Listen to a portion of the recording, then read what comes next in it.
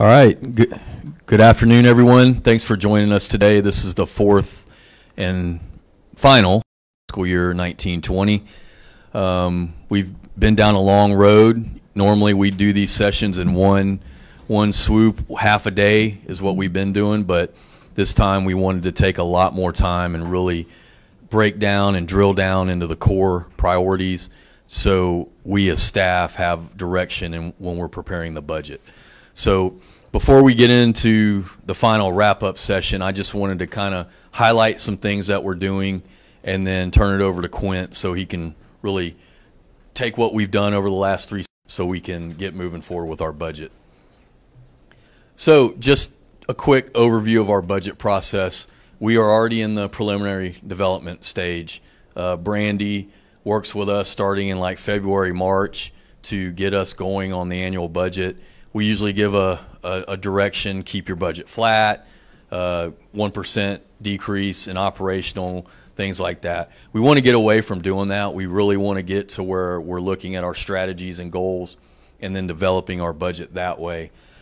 We originally were going to, the reason this meeting was scheduled at 1 o'clock, we were going to roll right into our budget workshop originally. However, there are some things, major things that we needed to have for that meeting that we didn't get in time. So we postponed it to July 9th, which actually gives us a little bit more time to focus on the strategic planning today, and then we can take what we learned today and then translate it into the budget. The goals of the budget workshop, we're going to set the proposed millage rate for fiscal year 20. As of right now, we are preparing the budget assuming that the millage is going to stay the same. And then we're also going to highlight all those items in the budget that have a major impact, which I'll go over in a minute. We can then have additional workshops in August if we need to. In years past, we usually have at least one in August, but it'll all really depend on input that we receive from you. And then we have our 2 budget hearings in September to formally adopt the budget, and our fiscal year starts October 1st. So some important topics to discuss, and we've kind of gone over some of these during this process. Big one is pay and class study. You know, we've talked about the employees and how important they are to the success of our city. We've never really focused on investing in employees. We've looked at equipment, sustainability through vehicle replacement, capital projects, things like that. We're trying to shift the focus because we've started to see a lot more turnover recently in some key departments, and we want to, we don't want to become a training ground because that, in the end, it doesn't look like it costs you a lot of money up front, but in the long run, it actually does. And then enhanced public safety services. We've got some ideas to enhance police and fire that we'll go over in that meeting, and I think you'll be pretty happy with those ideas. And then the other thing is the half-cent surtax. As you know, that was passed last November. We started collecting it January 1, and really we've just been putting it in the bank, getting ready to bring some projects forward so we can at least get started on some of the preliminary planning phases. Employee benefits, that's probably the unknown, and that's really the thing that's out of our control. Last year I think we saw a 10% increase in insurance. This year we're probably looking 6 to 8%, and we're looking all kinds of ideas and out of the box ways to try to reduce those costs. And then of course we're going to set the proposed millage rate. So some of the major projects we've discussed briefly already. We've actually had workshops that have highlighted some of these things. You've given us direction on where you want to go with some of these projects, but the downtown master plan, which is a key project for us, it's really already in motion. We just got to start phasing in the implementation. Landing renovations, that project is moving. First bid package is ready to go out. That construction should start somewhere late August, early September. Commerce Technology Park master plan, we just had a workshop on that along with the CRA plan, so you've heard all of that. Those are all pretty high dollar projects. Downtown master plan was over $30 million, landing is $5 million, and then your Commerce Technology Park is closer $40–50 million to do everything. As you know, we don't have that. We will have to phase that in, or plan it out accordingly. But they're all great projects. We just got to prioritize where we want to go. And then, of course, enhanced public safety, half-cent sales tax, and the pay and class study implementation. So Quint wanted me to give an update on the community dashboard. That was something we really focused on at the last meeting. From that meeting, there was a recommendation to form a task force.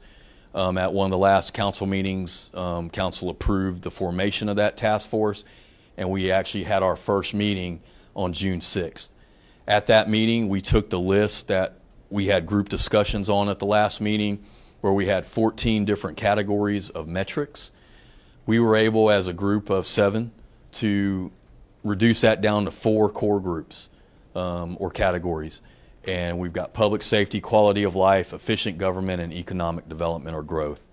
What we did from there is we assigned teams of 2 to take on one of these categories, and each person is supposed to bring back 5 metrics per, whatever their assigned category was. We're going to try to limit it to 10 or less per category to start out with, but we'll see where it goes. It's definitely a dynamic dashboard. It's not going to be something that's set in stone from the beginning and never changes. Next meeting is actually this Thursday. We're going to discuss the list of metrics and try to finalize that. We've been looking at templates. We've looked at San Diego, Fort Collins, Dallas. They've all got different templates, different setups. We just got to decide what's best for us. You know what's neat here is when you look at the cities that do it, they're normally much bigger than you. And I think it's pretty cool. I think you're going to be one of the leaders. Let me turn this on. So when you look at a dashboard, there's very few governments that have it in Florida or even in the country.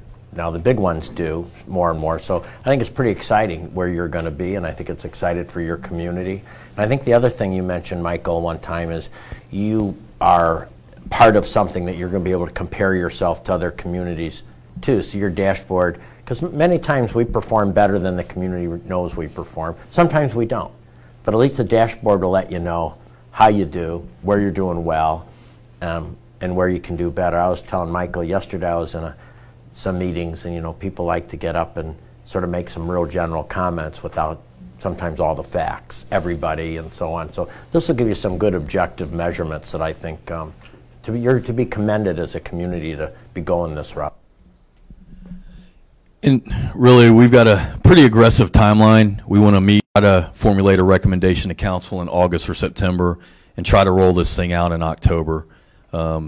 Not sure how doable that is, but that's what we're shooting for. It'll all post it online. It'll be real important, Doug, for you to have a communication plan on this to the community, why we're doing it, how we, I would call it a pilot year 1, because I think when you call it pilot, people are a little more forgiving.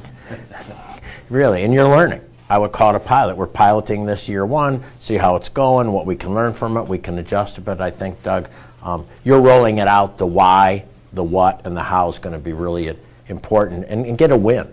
I mean, that's the challenge. Sometimes we run to losses, but we don't maximize the win because we just think that's how we do business. I think this is a great win for Fort Walton. Yeah.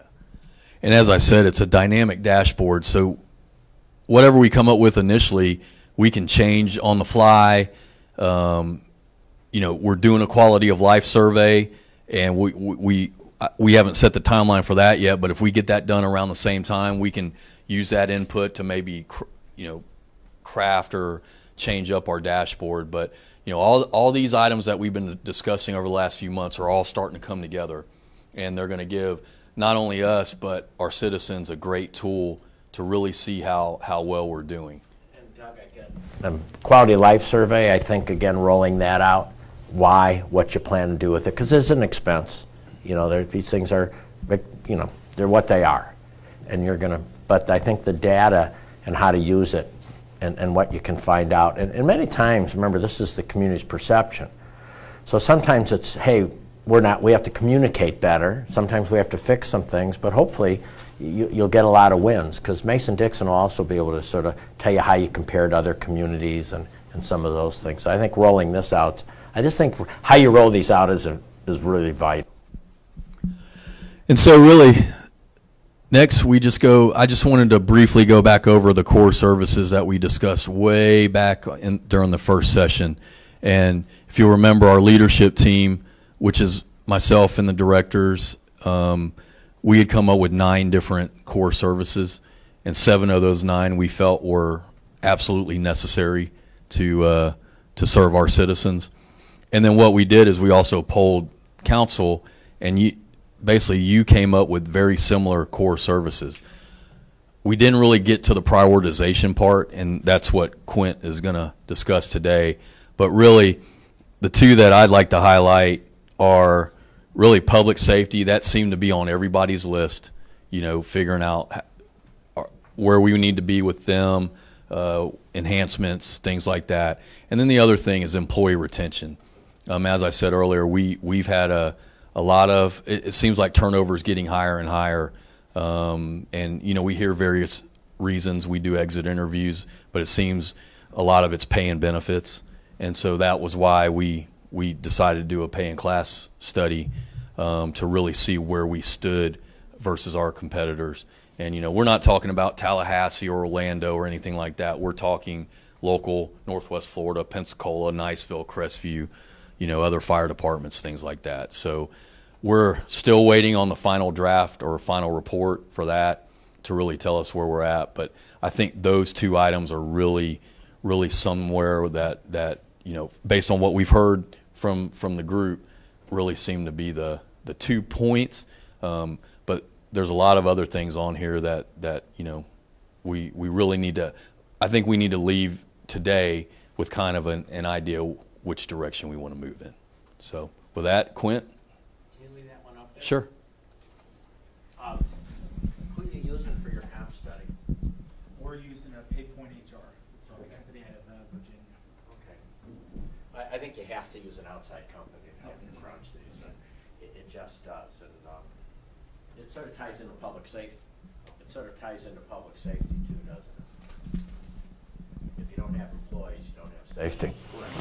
And turnover is such a tough thing. Like you say, I was so wrong. I'll finish one story. When I was in healthcare for a while, I was actually pretty pleased when we'd lose a nurse. So we'd lose an RN that was maybe been there a long time and making this much an hour. And then, of course, we could hire a brand new grad at about 70% of what we were paying them.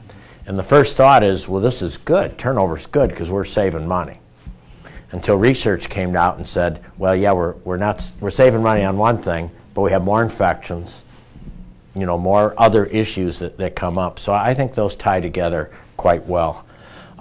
We talked about your mission statement, and I think almost everything you're doing with the dashboard has to, get up into this. I think when you look at, I was talking to Michael earlier, people ask me, do you prefer the strong mayor form of government, or do you prefer the city manager form of government? So like one question you get as I talk to places, and I say, it really depends on who's the mayor and who's the city manager.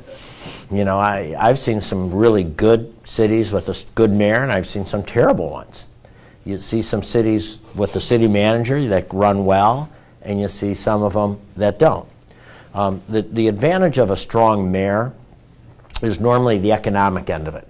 They tend to come in and they focus a lot on the economic development and growth.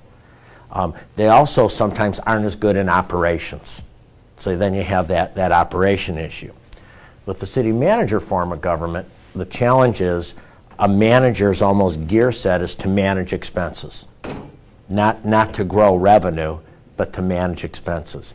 So at the city manager form of government, what you get many times is a better expense management, but you might not get the economic growth. And I think where Michael's sort of a hybrid is, I think Fort Walton's very fortunate, because I think you've got a city manager that understands managing expenses, but understand you have to grow. Now there's different ways to grow. You can raise taxes to grow revenue, but probably the best way to grow is create new taxpayers, grow your population, get new investment, and those types of things. We did a project talking to James Lima, who's an economic placement expert, on just some basic stuff. If you do certain things, how much tax revenue that will increase. And I think that's where Fort Walton's at. You know, how do you grow the top line a little bit so you can continue to do these things to separate yourself from other communities, because you're competing for employees, you're competing for tourists, you're competing for residents, you're competing for everybody, and those are your values. So we can go to mine, I guess.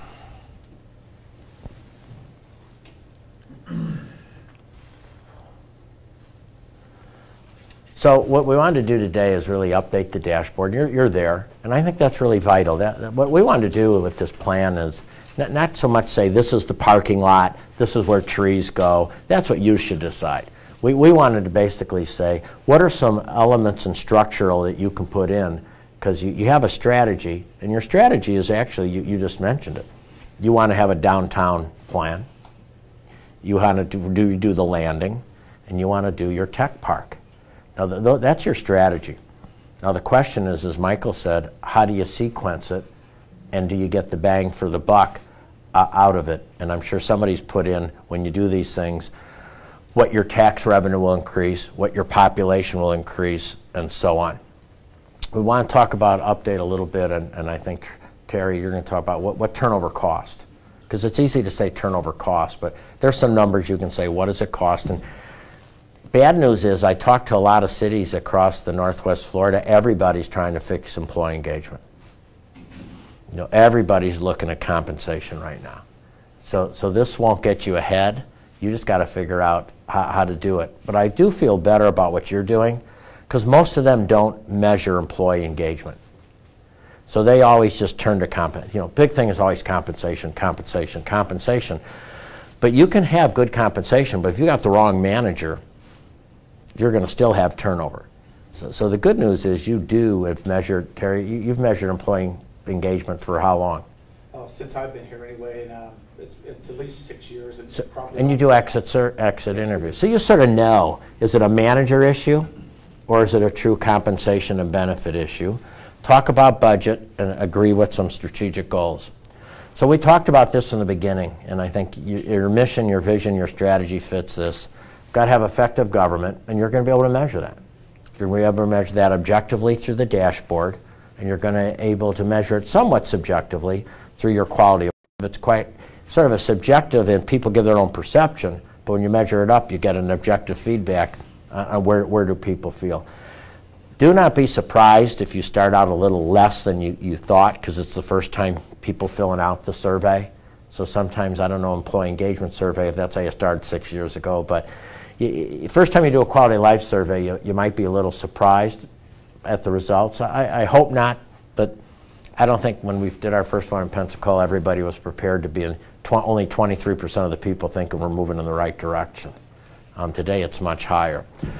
Civic engagement is the hardest one, I think, on this list. It's how do you get the employees, or the city, the people, to truly understand what you're trying to do, to get engaged, to be part of the decision-making process, or certainly the input process.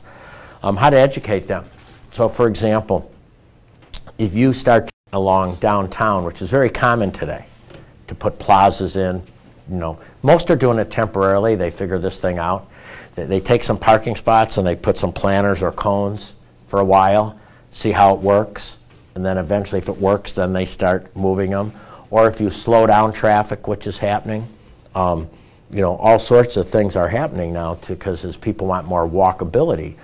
But for some people, they still want to drive faster to places. Now, the old way to do economic development, by the way, is say if we add a lane, people will get to work faster, so they'll work more hours, and that's an economic development. The problem is that's not true. Just because you get to work faster, there might not be the hours. So, you know, that's that flexibility of getting the community at least understanding when you make the change. And you have a chance with the Quality of Life Survey. That's a great civic engagement, because you're going to get the feedback, you're going to roll it out, and have town hall meetings on it. So that'll really, you know, it's nice to have a project to spur that. And then, of course, intelligent growth. So it's not growth just for growth, as we know. You can grow by putting a lot of cul-de-sacs in. But you got to do some things that pay more taxes than a cul-de-sac, because they're hard to sustain. they're just hard to sustain because they don't have the tax revenue to cover some of the expenses. I thought this was pretty interesting. This is just sort of, we took all the circles and put them into sort of what does this look like? What does intelligent growth look like? You know, it's community culture, it's using your public space as well. And public spaces, by the way, I think this is interesting. I know we've talked about this. The landings is public space, right? That works if you can get a whole bunch of stuff around it that pays taxes. So if you can put a landing in which leads to maybe an apartment building, you know, other things just besides people coming down there to wreck, then it makes sense. But to put and spend a lot of money on public space, yeah, it's going to improve quality of life, but you got to pay for it. And I think it will. I mean, I was telling Michael about a month ago, you're downtown, and it was different than it was 6 months before that. You know, you can see there's some energy starting to come into. And if you do the right things, you get tourists, people that live there all the time. That's what builds tourism. And of course, you want to have the job growth, particularly for young people. Whoever wins in talent wins. This is the first time that capital is filing talent. In the old days when my dad worked at General Motors. I taught at a school district in Janesville, Wisconsin. They had a big 7,000 employee GM plant. Now, if you were a teacher, you'd say, kids aren't studying, just go work at the GM plant and probably make more than all our teachers. That plant is no longer exist. It's shut down. So the challenge today is most of us don't have those big places you can go to. They don't have that big company you can go to. So creating that entrepreneur ecosystem becomes very important. And that's what a downtown can help you create, from co-work space to different lease property to keep young talent home. So in prioritization, these are some of the earlier prioritizations that you talked about. And we'll go over those as we move through here. That was what you talked about, effective government. You know, you have a few things, and I don't have Michael's, but you have a few things that aren't must-haves that you do. I mean, you run a cemetery, right? That's not normal. Okay, for a city to do. It's just not normal. You know how these things happen. Somebody has to come run it. They come to the city, and somebody said, we can do it, and then you're in the cemetery business. Most cities today aren't excited about having golf courses. I mean, they're really not. Nobody's fighting for golf courses. And I know that because I own one. So I'm talking from experience. We have kids up in Wisconsin, and the Lake Mills, Wisconsin golf course was in trouble. So we were stunned at how little you had to pay to buy a golf course. So we bought it, and we want to sell it. And a broker told us, nobody's buying golf courses right now, at least in Wisconsin. So then the question comes, if you have certain things that aren't, and these aren't part of your must-haves, what do you do with them? Because if they're not an asset you can sell, do you shut them down? Or do you keep them but figure out, are we the right ones to run them? Is it the most cost-effective way to do it? So I'm not saying you don't. I just think you got to realize you are spending some money on some entities that take a little more management time, and you do it, which is wonderful for the community. I think it's great that Fort Walton can have golf courses, community golf courses, because they're hard to run. And you got it pretty much about break even, don't you? And that's good. And that means it's good enough that you're getting people golfing. So you should feel really good about that. But you do carry a few things that many other cities don't carry, or if they do, it's always going to be controversial. We have the same thing in Pensacola where the city runs, I think, Scenic Hills or one of them or something like that. And there's always that debate on how long can we be in the golf course business. Capital follows talent. So it's how do you keep that young people here, and how do you keep your talent in your community. Civic engagement, you already do some with the academy. We've recommended, and we'll continue to work with you on telling, like we have who our speakers are coming, they speak. Seaside watches it, and they try to get them to come to Seaside. There's no reason why you can't piggyback on some of these. We have Charles Montgomery coming, who wrote the book Happy, sort of about how do you combine a place and happiness in a city. We have a guy named Ferguson, who's the expert on achievement gap. We have Joe Riley, who built Charleston, coming into Pensacola. So this has been our biggest surprise in communities we go into, is people are hungry today for education. You know, they're hungry to learn how things work. Yesterday we had landscape architects in Pensacola talking about accessing the waterfront. We had 300 people at the event, and we have about 5,000 that watch it on live stream, particularly when they know it impacts. I mean, you have some cool stuff going on here with the landing. We talked about new products, and I guess our recommendation is to say, if you look at this, here's how you start evaluating where you go into. So what is the cost of downtown master plan as you have it? And you have a cost and revenue projection. What's the labor cost? What's the direct?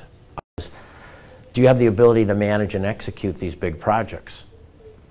Or do you have to add to your executive team here, or do some shifting around? Because all of a sudden, everything you've told me, if I added it up, all of a sudden you're going to have $90 million worth of new projects to manage, and it's hard.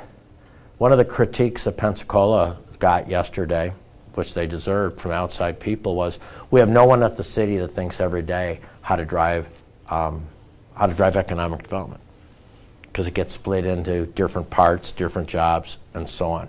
So, Michael, if you look at the master plan, the landing, walk us through how you might look at that, would you please? Sure. Yes. So if we look at the investment need, there's about $5 million. A lot of that's grant funding, fortunately for us. And then labor, all that's included. The labor and non-labor is about $5 million.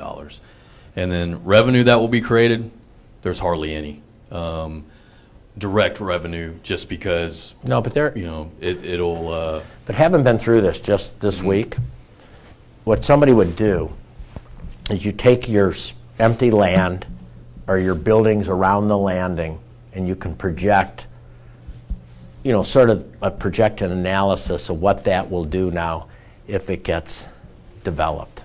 Sure, and that hasn't been done for this project, but the indirect revenue will be more heads and beds, bed taxes, sales taxes, things of that nature, and then ability of the team to manage. I mean, Jeff and his group are already managing that, and we're really just improving the park. We're not expanding it or anything like that. So there may be more events, things like that, but we actually have a contractor that handles a lot of the maintenance down there. Are there any empty, do you see any land around that will be developed? There is a piece about 2 properties over to the west that was purchased, I'd say, a year and a half ago, that they've been trying to develop. I think once the landing is renovated, that will probably spur some more interest. I would think so, because you bring a lot of people down.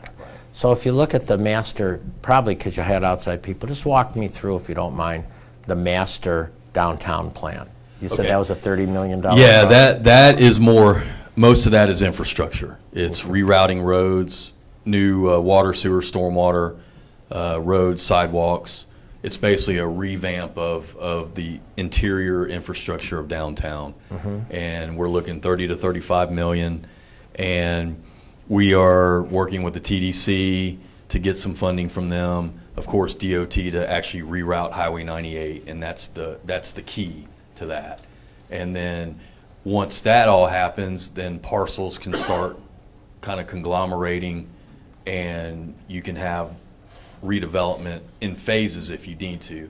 So we're not going to go in and tell existing businesses, you got to get out of here and redevelop. They can, you know, redevelop as that was the plan we went over early on, right? The city Yes. council was voting on which scenario they liked. Yes. Is the company that you're using for this, what's the name of them? Matrix Design. Are they also coming up with some revenue projections? They are. And that all that's been shared with council.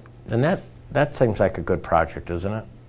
I think that's the game changer. I think if you want one transformational project, that's the transformational project.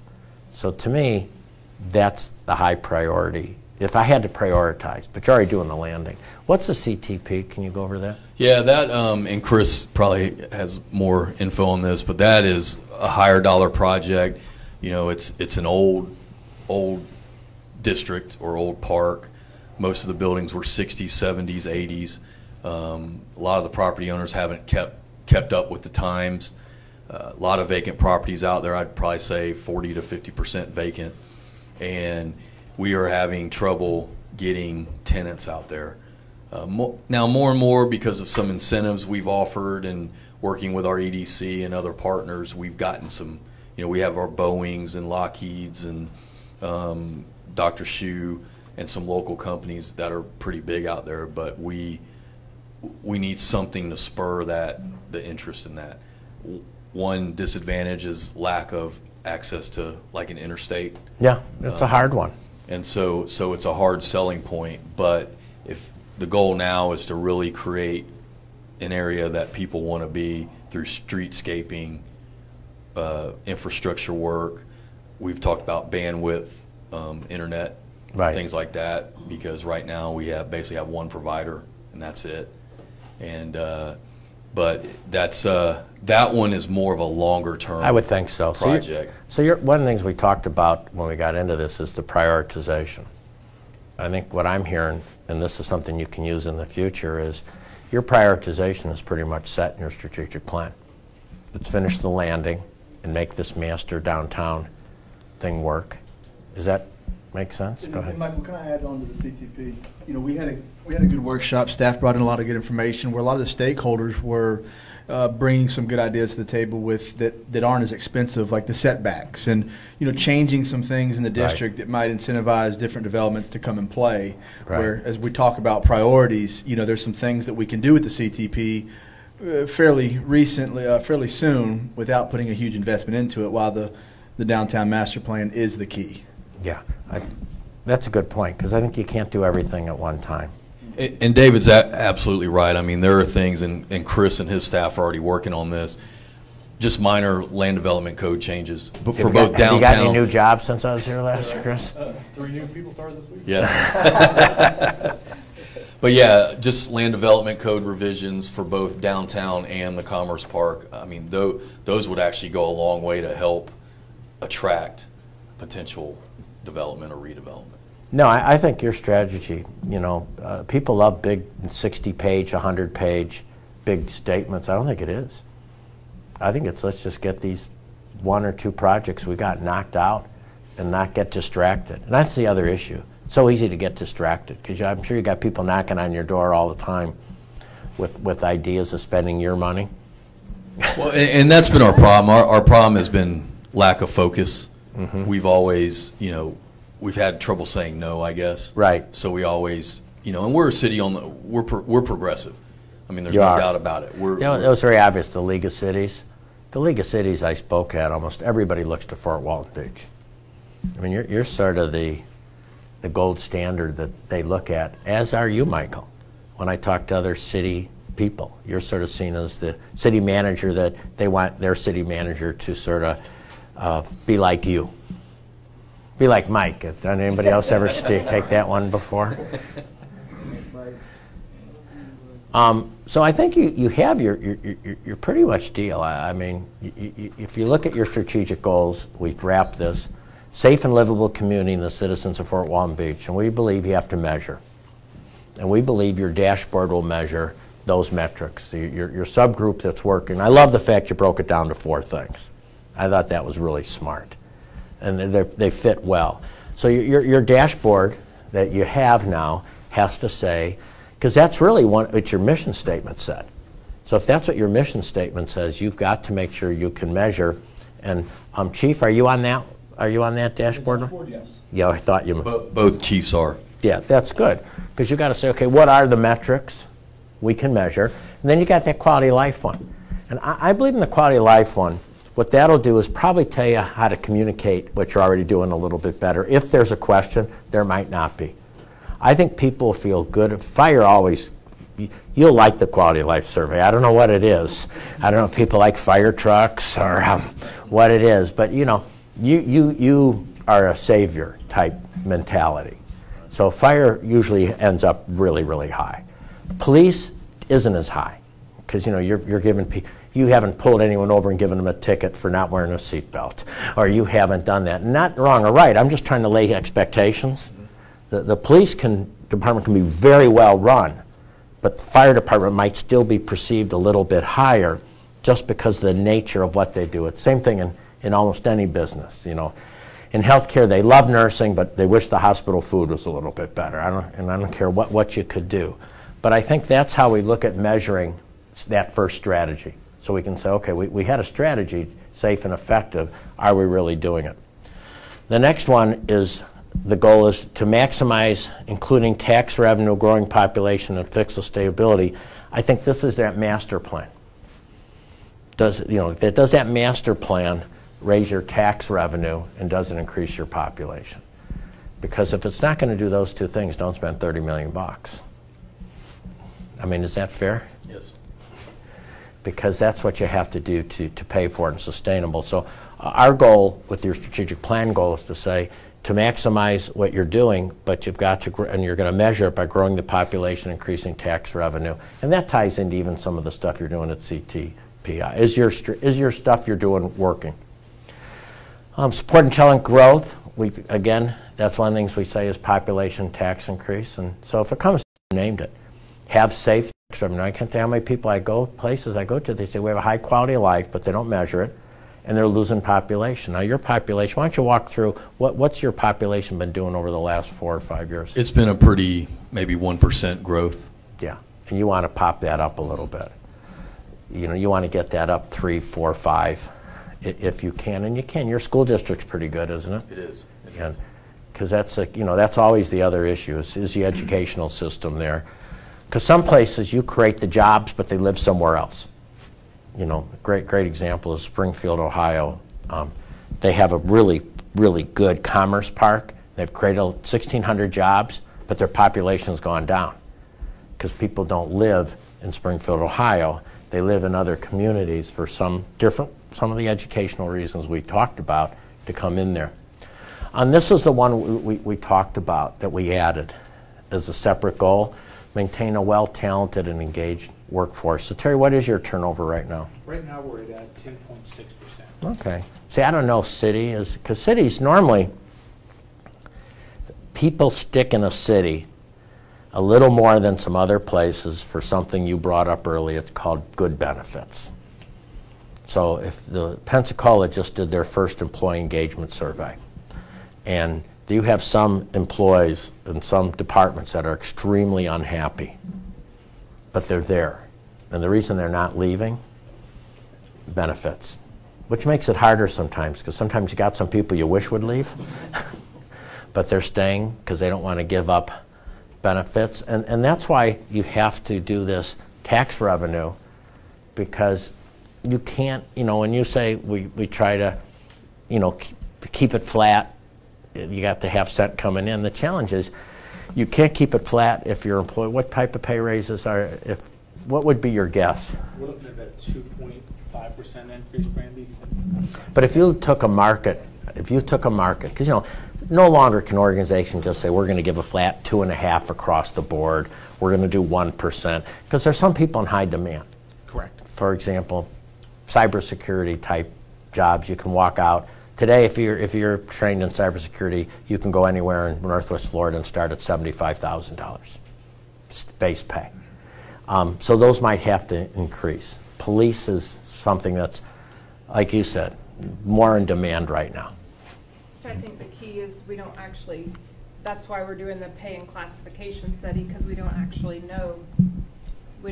know exactly what our increase is going to need to be. So while they might average something, in the past, have you done it more of a flat? Yeah, I can speak to that. For the past couple of years, we've had on average 2.2, 2.3% across the board, and now with the PayPoint HR comp study, we're hoping that helps break us out a little bit. And you mentioned some positions, for instance, and I got a handful that, and Mike can kind of attest to this too.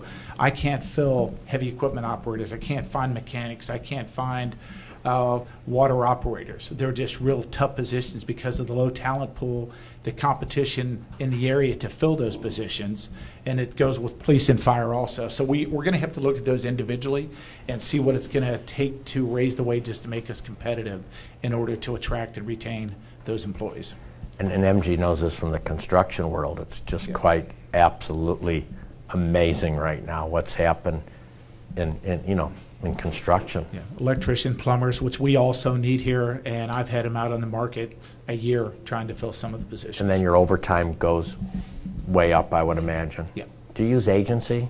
Every now and then we'll reach out if we need to, where we'll contract a particular project, or we'll kind of have the guys do the overtime to keep up with demand. So my message to the city council is you might want to be prepared that when this compensation study come out, you might have to make some bigger adjustments than you've had to make in the past. Some will be catch-up. I mean, there will be catch-up. Because if you have done what you've done, there's probably some areas that have kept a little bit low, and they might, not that you do it every year, but you might have to gulp and do it in a few target areas. And the reason I say that's why this tax revenue and population is so vital, because you're going to have to, that's going to impact your budget, isn't it? Absolutely. What are you thinking about? I mean, are you waiting for the compensation study to? We are. We know one of our big issues is pay compression. Okay. And that was an unintended consequence of our last Bingo. pay study. We brought the minimums up and adjusted pay scales each year with the cost of living. But what that did is those employees, 3 to 8 years, basically, if you're a brand new employee, you're making the same as someone. That's a mistake most companies do, not just cities. Most companies, they panic and they react, so they know they got to pay a certain minimum wage, or not minimum wage, starting wage. So they raise the starting wage, but if you don't handle compression, all your people, you start losing all these people the 3rd, 4th, 5th, 6th, 7th, 8th year, because now it just doesn't work. It actually backfires on you. As much as the guy walking in the door does. Huh? They're making as much as the guy walking in the door does. Yeah, and it or maybe backfires on walking you a in the door little is bit, correct. or a lot. So that's, how many employees do you have? Right around 300. And what is your dollar, what is your compensation cost in the budget? It's just the wages. Is almost That's just the like wages. 16 million. Huh? 16 million. 16 million? Okay. Yeah, it's a hefty portion of our budget. Yeah. Yeah. So a 5%, not saying this, a 5% is $800,000, right? That, and I'm not saying you do, but just to put it in perspective, that's not crazy when you look at where you're at. You're going to have to go find $800,000, right? Yeah. Where do you find it? That's Brandy's job. Yeah. Is there a casino going up somewhere in Fort Walton Beach here? Where? I'm curious. I'm not trying to be jerky. I'm real curious. Go ahead, David. I would love to answer that. I mean, I think it goes back to some of the non-essential services you were bringing up. You know, I mean, if we're going to look for that money from somewhere and look for trying to keep the heavy equipment runners or the water quality people, we're not getting because possibly the pay. Do we find, if we don't go across the scale and give everyone the 5% increase, including your folks that are running the graveyard as well as the golf course? And I'm not saying that's it. I'm just throwing out a hypothetical. It's going to cost you more than 2.5. So, absolutely. And this is probably like the first year that we've actually are going to have to really take a look at that, because we've been fortunate. We've had a lot of our pension costs have actually decreased because we closed the plan 9 years ago or so. So this will be the first year where we're actually going to have to really get creative in finding any additional monies for the wages. And I know what happens is, trust me, the place you always run is let's cut expenses, let's cut expenses. I'm a big believer the best way to do it would be to get these two things better. That's really where you want to go, because that's the long-term solution. Because let's just say, for example, you did stop doing some things you were doing. Well, the challenge is the next year you're going to face that same issue. So I think your plan is very good. I think you got the landing you got to nail, and you got to nail the master downtown plan, and you got to keep your employees. It seems like, not to make it crazy, but simple is good, I think. Are you okay with that, Mike? I don't believe in cutting expenses. Huh? I don't believe in cutting expenses that much. You know, all through, you try to grow your city, and then all Right. of a sudden you downsize, and You go in a death spiral. and whenever you start doing that, you're never going to come back with it. So you're definitely going to be creative, and it's going to take some challenges to do it. But there's no doubt that we're going to do it. They have to be done. There's Right. no doubt it's got to be done this time. Kirby? Well, I'm looking at the issue as far as growing population. I agree with what you said, that the long-term goal is to increase population and revenue. Problem is the geographics of where we're at. We're surrounded by water, and there's not too many areas to grow and bring in more population unless we start looking at other options as higher density housing to bring in more people to live in some of the areas that we already have. And I think that's one of the options we have to start looking at. I would agree.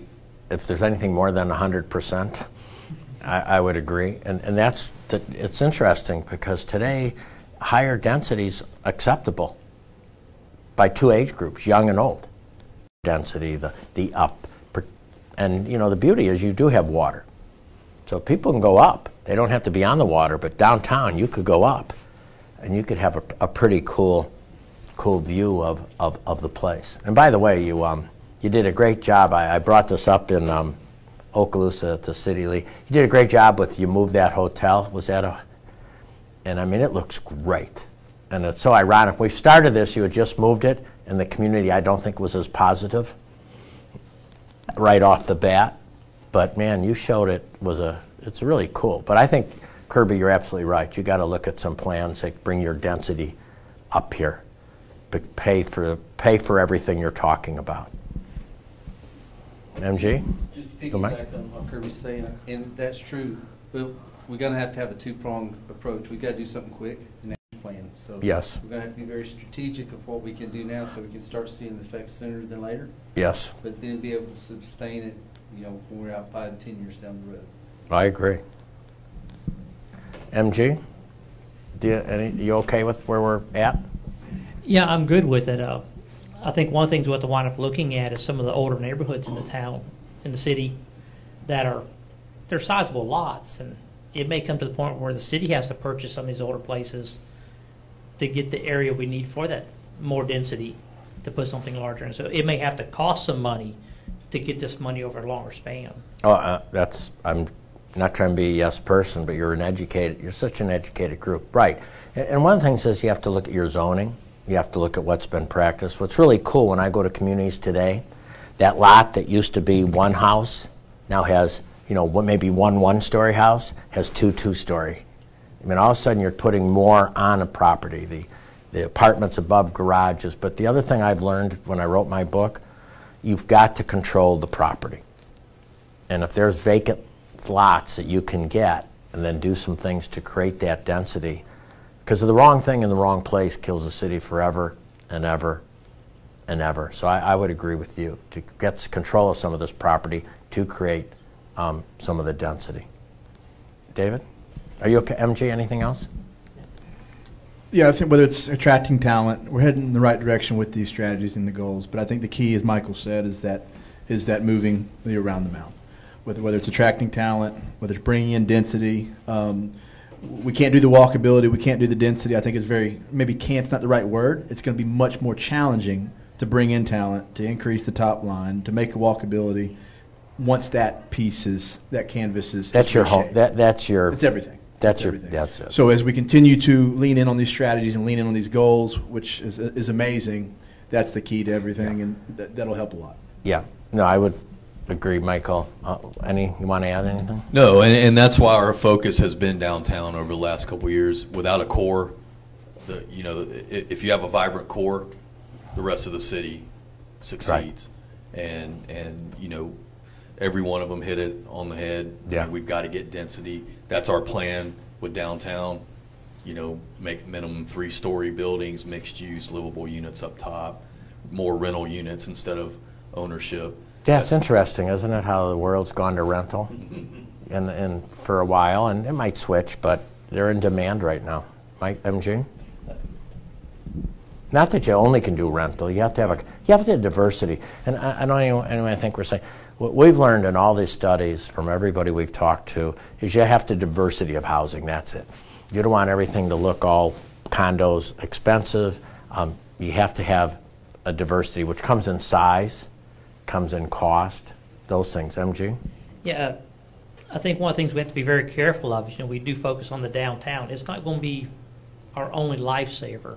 No. We have the rest of the city also. Yes. That it, like you were saying, making these different areas, some may be the larger estates on the water, some of nice residential lots of half acre, whatever, but we do have to find those zones to get that density crunched Yes. down, not just high rises downtown, but maybe on Absolutely. the edges of the downtown area to go to maybe 5-story apartments or something like that. Well, I agree. And the nice part about that, MG, is those people still will be able to walk and bike and go to where they want to go. So I'd agree. And they'll be able to do that at a lower cost. Yes. I mean, to walk to the water is a lot cheaper than living on the water. Yes.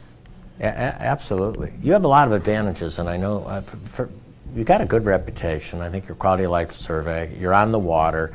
You do have a lot of people drive by. Now, the problem is they're driving by, but you got a lot of people driving by. David? And I'm glad MG mentioned that, because I don't want this to be it's all about the downtown as far as being our only focus with density. There's a really neat thing going on. I imagine Chris could bring some more data to it, but because of the evolution of our downtown, improving of our downtown, there's a district right next to it, Elliott Point, that's every weekend there's houses being bulldozed and built. Houses being bulldozed and built. So we'll see some of that density increase in different parts of the city as that downtown, as other things continue to be revived. But we're seeing a lot of capital investment from the private investors that are wanting to meet the demand of housing, and it's Yeah, my wife and I live 1.8 miles from downtown.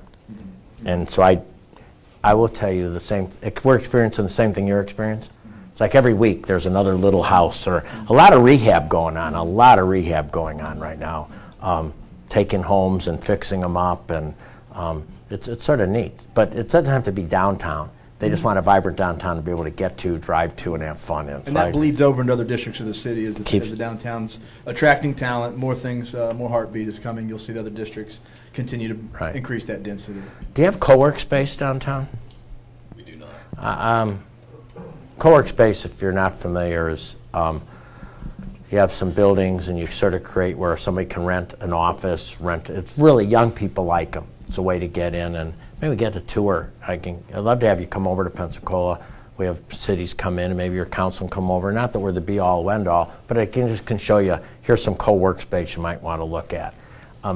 Here's some things, because I think I think you have to have and we'll share everything, by the way. We just, one of our employees who just finished up on the waterfront, we just assigned him to create an entrepreneur. What's the ecosystem for entrepreneurship? We got this out of Bentonville, Arkansas, and he's studying it. And we'll give you everything we got, because we're all in this together. But how to create that ecosystem for entrepreneurship, which is a little co-work space, it's some lease space, it's some startup money, it's some those type skill building. Yeah, and we ventured out, no pun intended, a few years ago to start or partner with a group to do a business accelerator. Yeah. That did stuff like that. Unfortunately, we were too far ahead of the game. Bingo. The community didn't understand what we were doing, and so I think it's a challenge you had. I mean, Fort Walton, truly, and I'm not saying this because I'm standing here. I go to a lot of cities. Sometimes you can get too far ahead of the curve, and then the curve catches up to you, and so you have to come back and do it. Doesn't mean it was wrong, but you come back, and that's something you might want to look at with some of your. Come back and bring that to the table. The challenge is, to get cheap places, they go way out to pick up some cheap building that's available to put it there. Well, that's not where people want to be. They want to be where the action is. Well, one of the recommendations of the Commerce Park plan is to have something like that out there, which it would actually be a perfect location. Okay. So those aren't that expensive right now. So that's really what we wanted to say. I think you've got your dashboard done. You've got a way to evaluate projects. You've got a way to measure projects. And I think going back over, I think it's safe and livable. You're going to measure it. You're maximizing your waterfront plan and landing with the CTP coming slower in a sequence process. Everything everybody said. You fill that space, go up a little higher, Everything you said is exactly what has to happen, and you're geared for that. And I think the only thing that takes a little more time and effort than before is you're going to have to look at that whole compensation issue more sophisticated, more intentionally than you've ever had before. And the last thing to cover is I also think as you get the quality of life survey, and you brought this up, Robert, how you message the city is really important. There's a lady named Dottie DeHart. You know Dottie when she comes in. You might think about her coming in and do a workshop. She has a whole workshop on how to message your city, you know, how to talk about it, how to communicate it, rather than just a tagline.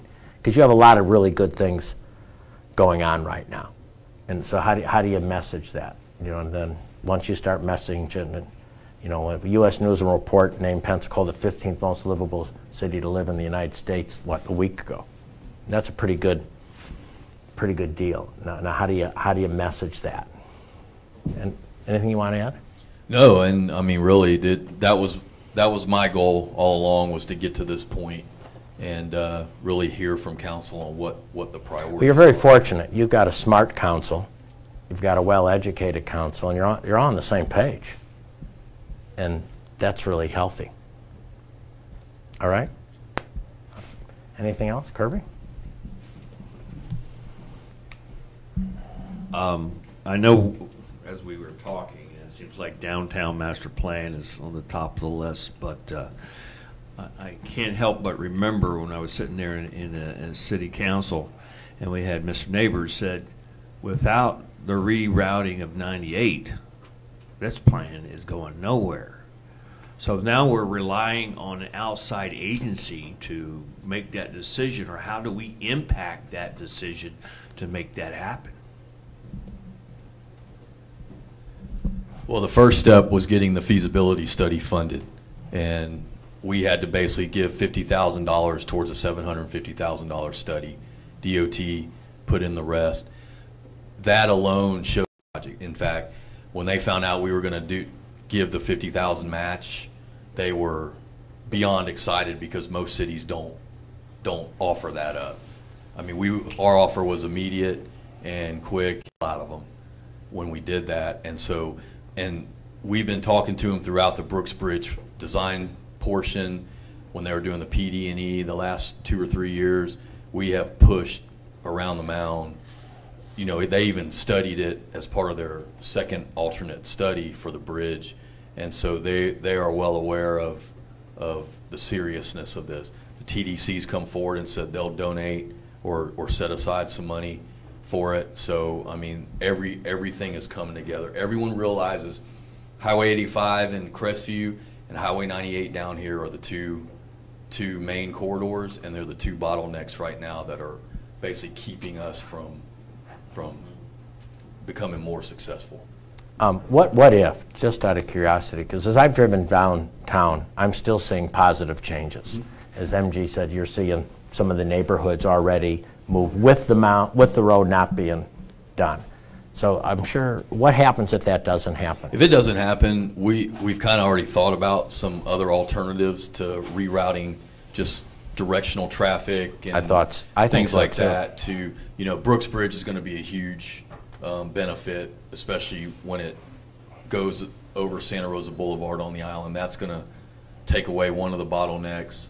And then we are seeing more and more private investment downtown. We're seeing more properties change hands. I can see that every time I drive through. I don't drive through every day, though, so maybe once every month. But you see changes right now. I mean, we're doing more lien searches for properties than we've ever done, and that's an indicator of properties, you know, changing hands, which is what we need. I think, Kirby, what I've learned is you got to play small ball. Seriously. And you got to do a lot of small ball. And if you can get the thing moved, that's the big one.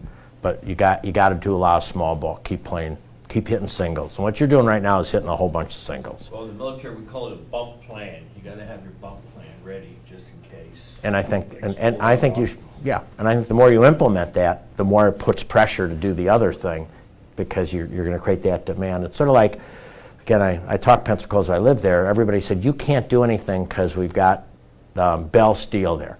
Well, now, we did so many things, Bell Steel's moving.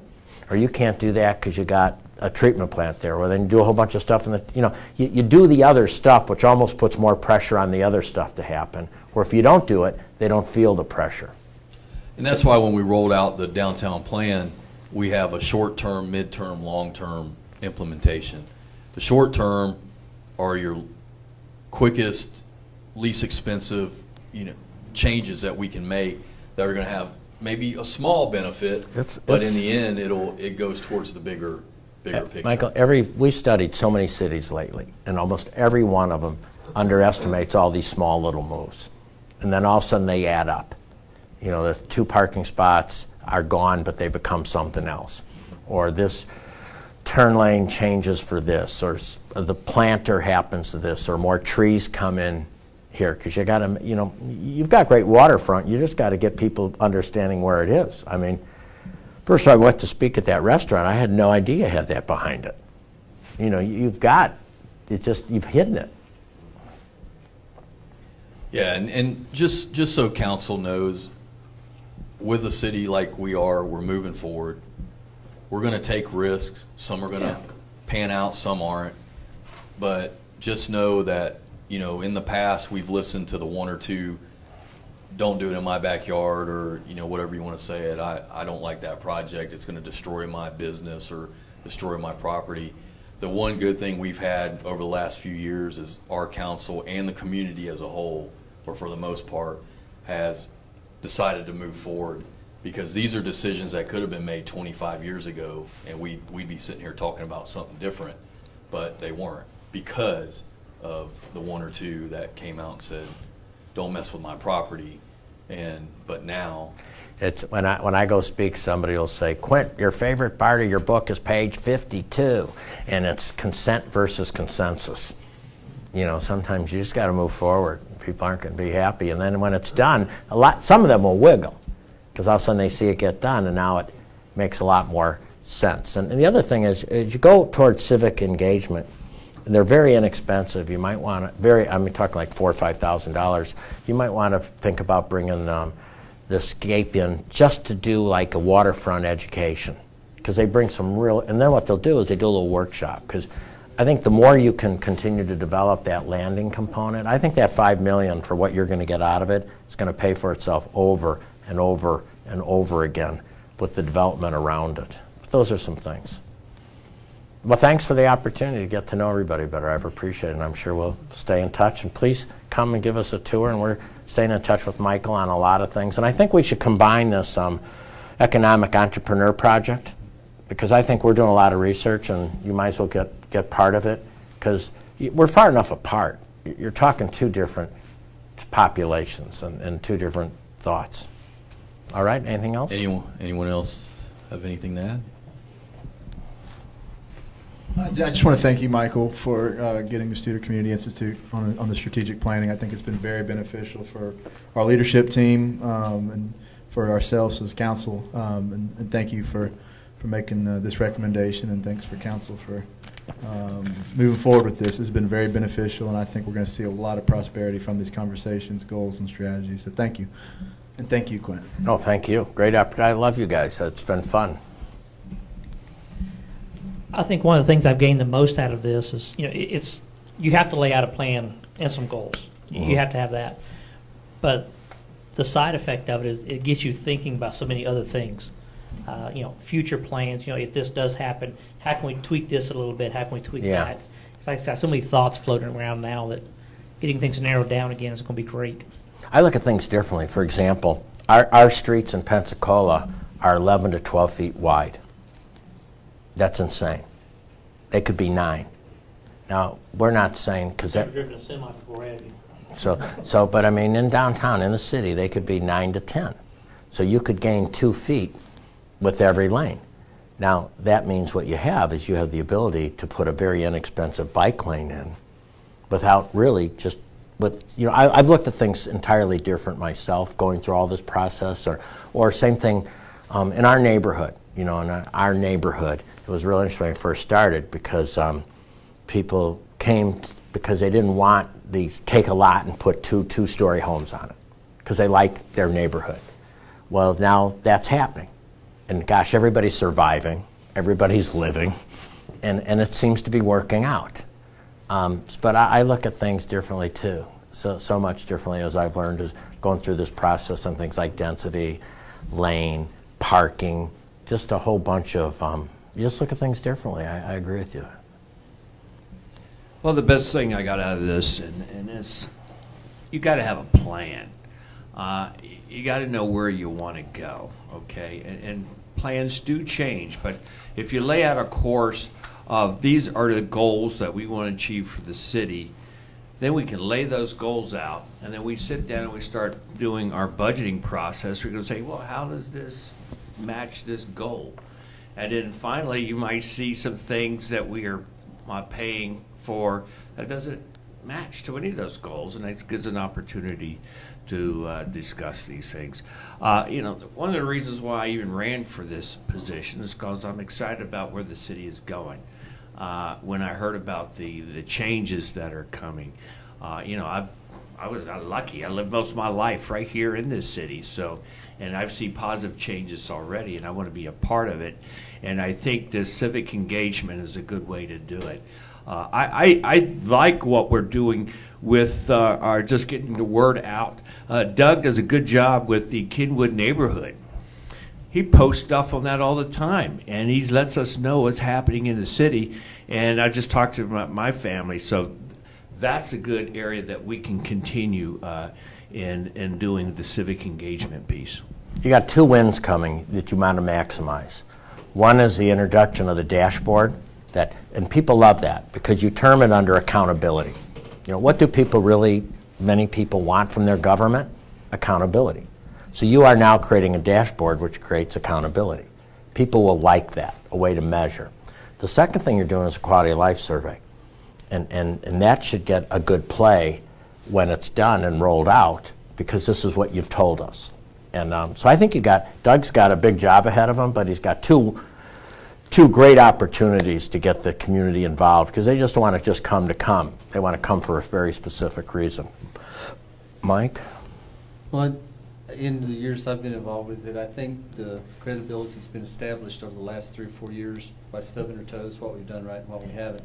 And I think the population sees that it's definitely their best interest that we are trying to progress and go with. So I think building on that momentum, telling people what we're doing, what our eyes are seeing, what our thoughts are, and with the messaging is going to be one thing. And that may be the most important thing that we do, is to get people involved so they know what's going on, and get them maybe involved in some of the small decisions, some of the small things that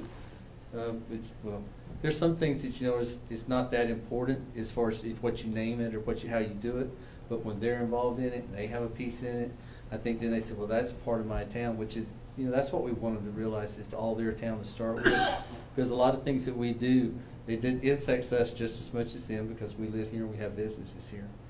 And, you know, with this credibility that we've established, we need to just keep going with it. We may have to make some tough decisions. We may have to ask for some things that people are probably not going to want to agree with. But to continue to go in that, it's going to be that's going to be the challenge. It will be with us too to make those decisions that we're going to do whatever. You know, we're going to go the course. We're going to, you know, say we're going to have to come up with this kind of money, or we're going to have to do this. We're going to have to eliminate this kind of service. But we need to just continue to do that. But get the message out to the people. And Doug's done an excellent job. I don't know how much more you can do or how well else we can continue to do that, but I'm sure there'll be ways that they'll come up with on it. Yeah, I think too, if people want the safety, if they want the cleanliness, they've got to have employees. And I think if they feel and that's where you measure good services. So I think your biggest chunk to bite will be the whole compensation study as that comes in. I agree with you 100% there, because the employees are the face of the city. Yes. It's not us, and it's those employees that are out there every day that are talking to them, because they're carrying the attitude, the morale, the feelings, just the pride. Yes. And that's where we got to go. And that will be probably the toughest issue that we're going to decide this year, I can kind of assume. But I think it's something that we definitely can handle it, and we're going to tackle it. Yeah, I think that's your sort of one you weren't planning on, but it's probably went from here to here.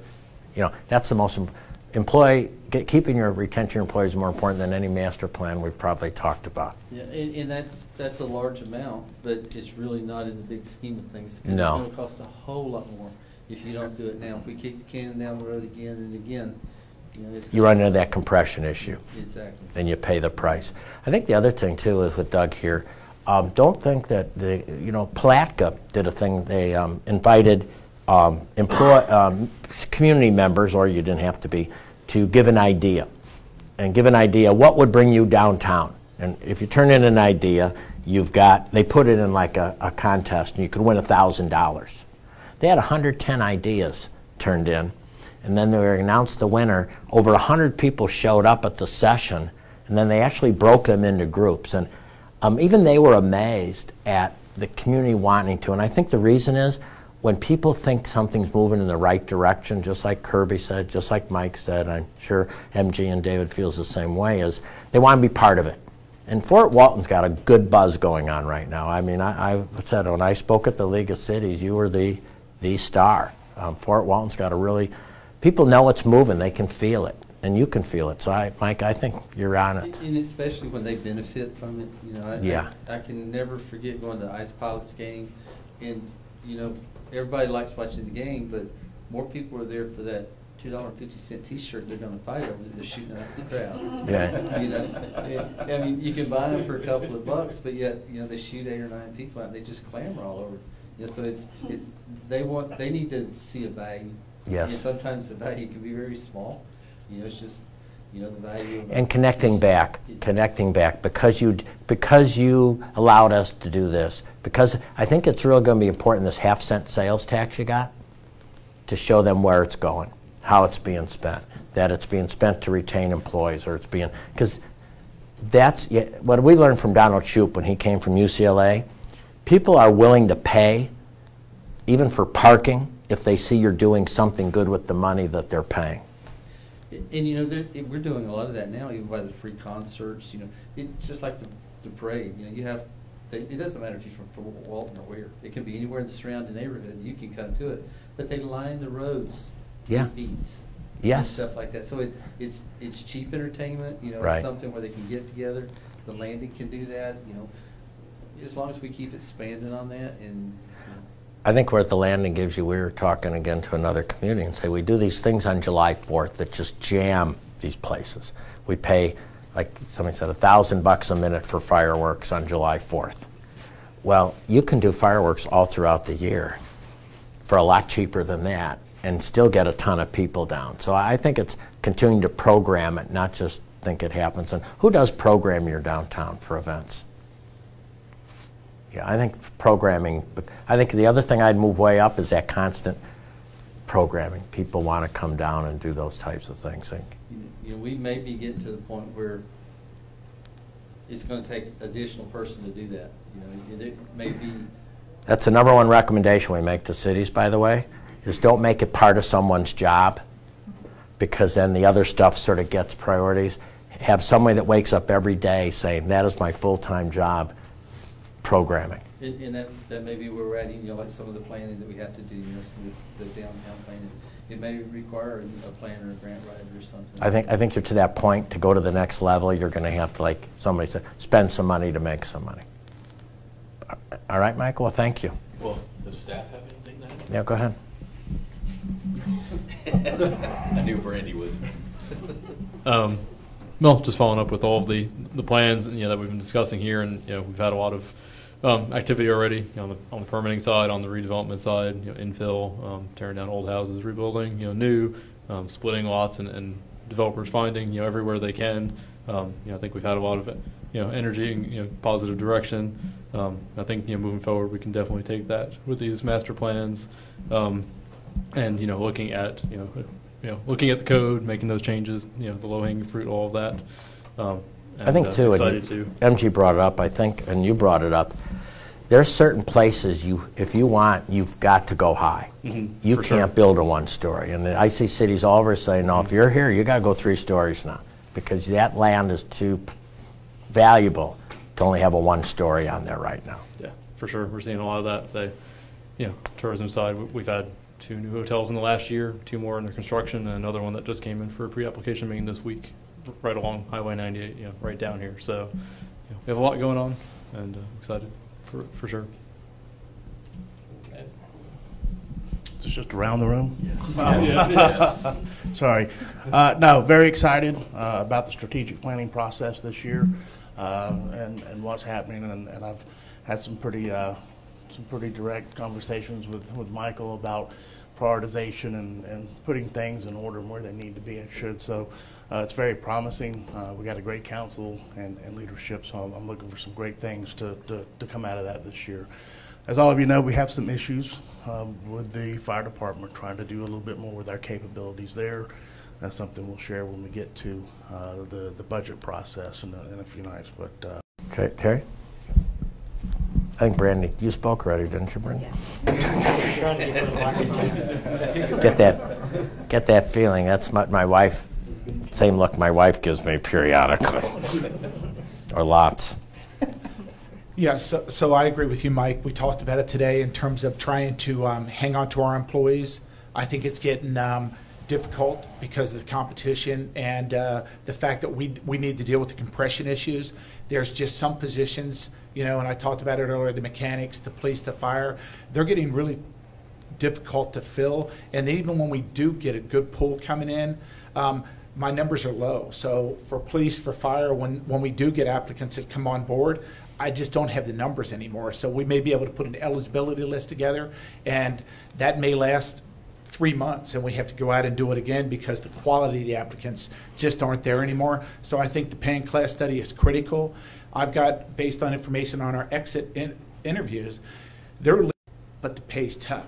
The benefits are tough, and they would stay. They absolutely love working with Jeff Peters. However, I can make additional money by going over to Panama City or Pensacola. So that has to be addressed, and the pay and class study is going to be critical.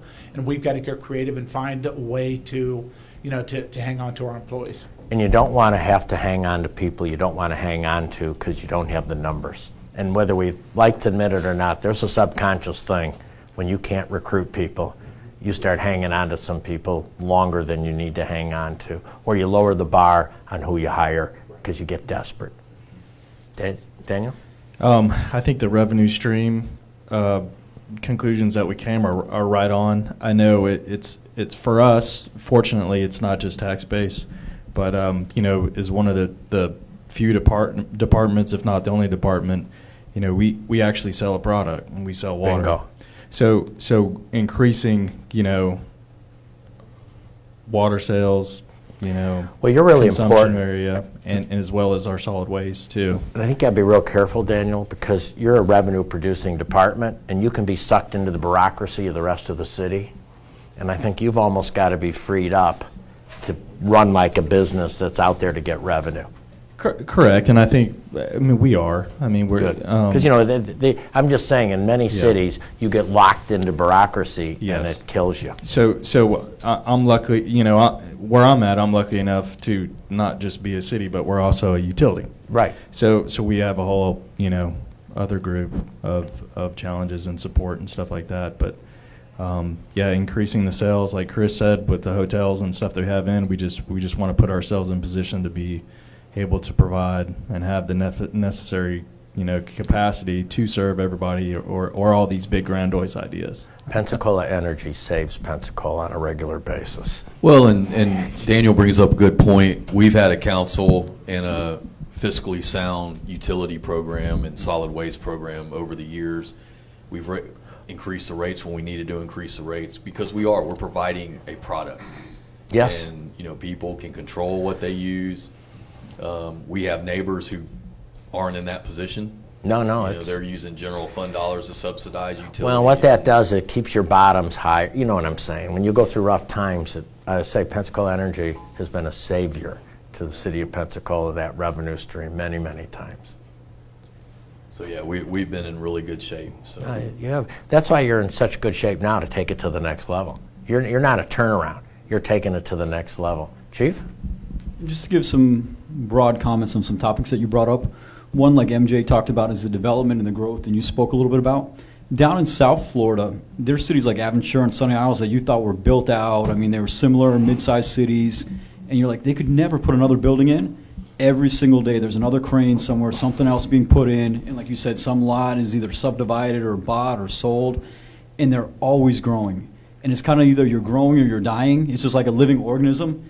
Either your cells are growing or they're dying. It's one or the other. There's no status quo. If you're status quo, you're basically dying off and falling back. So I agree with you wholeheartedly with that. As with development, Michael brought it up a little bit, how you got that 1 or 2 percenters. A lot of times with developments, if it's done smartly, and when I first got here, I heard about the neighborhood Walmart store that was going to go up there on Eglin Parkway. People think about development and they think about increased traffic and trips and everything else, but you put a neighborhood grocery store in, you're really not creating more traffic trips, because instead of driving to the Publix that's a little bit further south or a little bit further north, you're going there for the grocery store. So if you develop revenue and tax growth without doing a lot for traffic, which is our biggest concern, and you talked about population, and it's right there on the slide too about population. I think population goes both the residents that sit in the seats, but population should be a more broader term in industry, business, commercial development, and everything else. So you got to look at population in a global term. That's a good point. I think in your dashboard you can even break that down, different population segments. And then to go with what Terry said a little bit about recruiting for police, and it probably holds true for fire, we try to recruit person to person. I mean, and we have to go out there and basically drag and pull people into the police services. And at lunch we were talking about how you hear these stories that back in the older days where they would have lines around the block to come to police and fire services, and places would do lotteries to get down to a small applicant pool to process. Those days aren't there. I mean, we now go and we actively recruit, and we kind of steal from the sheriff's department, or we're going up to the college, and we expend a lot of effort to bring 1 or 2 people in, and we bring them in like that by one sometimes. So it's a big process to try and get people to come in through the police and fire. And one of the things we have is that it's a long process to come in too, and we a lot of times lose people through the process because then they find a higher paying job or a better paying job somewhere else. So I have to wholeheartedly agree with Terry, and I really think the city is going in the right direction, and that through proper growth, proper management, and increasing the revenues, that we can get a lot of the stuff done that we're looking to get done. Thanks. Quinn, Jeff, I want to compliment you. I think when you sit and you hear things about services, and you hear, you know, what's necessary and what's that, your maturity through this whole process has been really admirable to allow open discussion like this and no defensiveness or anything like that. So I really admire how you've handled this whole process. Thank you, I guess.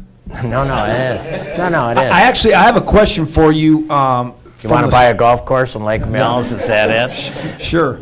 From the sports tourism side of it, we're going on our 4th year at the rec center. We built a 10-field athletic complex right and a rec center, and we've had each year the numbers are getting bigger and bigger with teams and tournaments and stuff, and the public works buildings are moving down the street, which opens up our athletic complex. We submitted a part of our half-cent sales tax. One of the projects was to add some more athletic fields to bring bigger soccer tournaments and stuff there, which ties in there. What's your thoughts on, we talk about population and tax revenue. Do projects like that, the different cities you've been to, the ones I've seen, there's new construction and hotels and stuff, seems like they're going around those complexes, but you've been to a lot more cities than me. I'm just curious. Well, I think, first of all, it's a competitive nature of who else is doing it and who else is around it, because as you know, sports tourism is really, it's been on steroids the last 10 years. I mean, it's not a cottage industry anymore. It's a real serious industry. And I think you're in a pretty good location because you're in between Panama City and Foley. And those are the two people that got real serious about it, don't you think? I mean, Pensacola looked at it and then didn't move, and Foley put $40 million into a sports complex. They don't even allow their recreation people to use their new sports complex. I don't know if you're aware of that. They built a $40 million sports complex just to attract tournaments, and they don't allow residents to use it, which makes sense because they've also created great places for residents. So they didn't run into that issue. You look at the market, you look at the study. I think the challenge is with the tourism. You're going to get a different type of hotel, which isn't wrong or right, but you're going to get a mid to low paying hotel because people aren't going to come stay at a Marriott. They're going to look at a certain hotel. They're probably going to track a lot of franchises around it, just the nature of the beast, pizza. So it's not wrong, but you've got to say, are we, right now you're in the, and you're growing methodically. And that's, I would still test it. So I think the question is, can you compete with Foley or Panama City and put that much money in it? Or do you keep doing what you're doing? Is get a place, you know, the soccer that keep coming and you keep, I would say you keep growing it incrementally. That would be my guess. And we just did a study with Crossroads. You know, they do a lot of these studies. And it's just a very competitive market. Now, I don't know what happened with the hurricane. That might have knocked Panama City out of this for a while. Could it have? It did. So I imagine you're going to pick up a whole bunch. And I'd pick them up like crazy and try to get people to have great experiences while they're here. Anything else, Jeff? That's it for me. Well, thank you. Thank you, everyone, for the opportunity. Appreciate it.